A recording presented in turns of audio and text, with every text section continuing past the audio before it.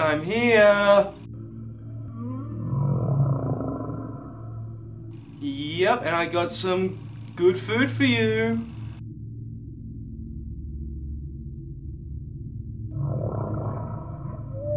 I'm pretty sure you're gonna like it. It's a little healthier than what you're used to, but I know you're gonna like it.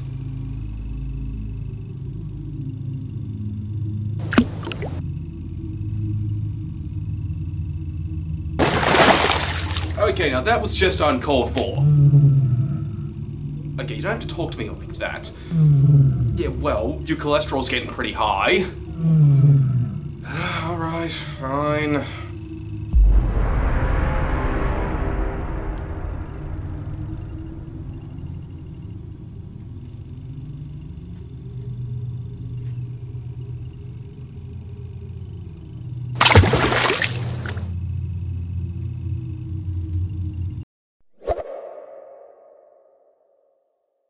As a great man once said, you should always support the indies, at least until they start making money and sell out like the greedy bastards we all know they are.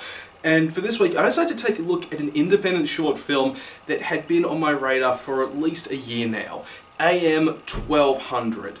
Now, this little bit of indie horror was worth finally checking out. It wasn't perfect, hardly any indie project really is, but I was on the edge of my seat throughout the entirety of its second half. Now, the story is about a guy who's just defrauded his workplace and has led to a friend committing suicide. He's now on the run, trying to secure the money for himself, when he hears a radio broadcast begging for medical help at a radio station. And after his car breaks down, he's got no choice but to go there, and he ends up stumbling on something that is beyond human comprehension. Now, this is an awesome setup for a very quick and to the point story, which is the first problem with this short film. The first half is just slow.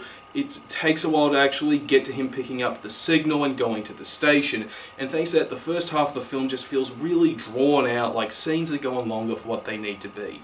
They do their job of establishing who this guy is, why he's done what he's done, but it just takes a while for things to actually get suspenseful, and I actually was kind of bored in the first half. But once I got to the second half, oh man, it hooked me in! It is suspenseful and creepy throughout, especially when he finds the guy who sent out the signal and how he's handcuffed himself to a pole. And from there, things just get bizarre and weird, with sound waves forcing down on people, forcing them to do things they don't want to do, mind control, and all sorts of stuff just unfolding before our eyes.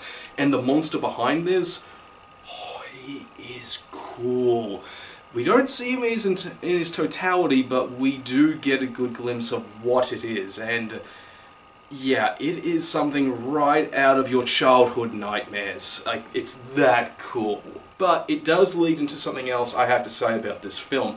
It's not for casual moviegoers. This is a film that really only has appeal to die-hard horror fans or fans of Lovecraft's work. If you're a casual moviegoer and you're just looking for something casual to watch, while this may interest you in the second half, I wouldn't be surprised if you tune out by the first or are just annoyed at how little is explained. There is still stuff that is explained, like we're given clues as to where this thing came from and why things are happening, but it's stuff that's true to the mystery that surrounds the stories by Lovecraft rather than, say, traditional Hollywood storytelling of this guy was killed by a fire and he's back for revenge. When it's all said and done, this is a great piece of indie horror that's done in a short format. If you're a fan of the genre like me, you are going to love this. But if you're a casual moviegoer who's just looking to kill some time, you're better off watching something else unless you're curious to see what it's like, or you want to get an idea of what the works of H.P. Lovecraft are like without reading any of his stories. Either way, it's a solid short film that is worth checking out if you can find a copy. And I do hope that it led to a successful career for the director, whom I hope got to make more cosmic horror like this.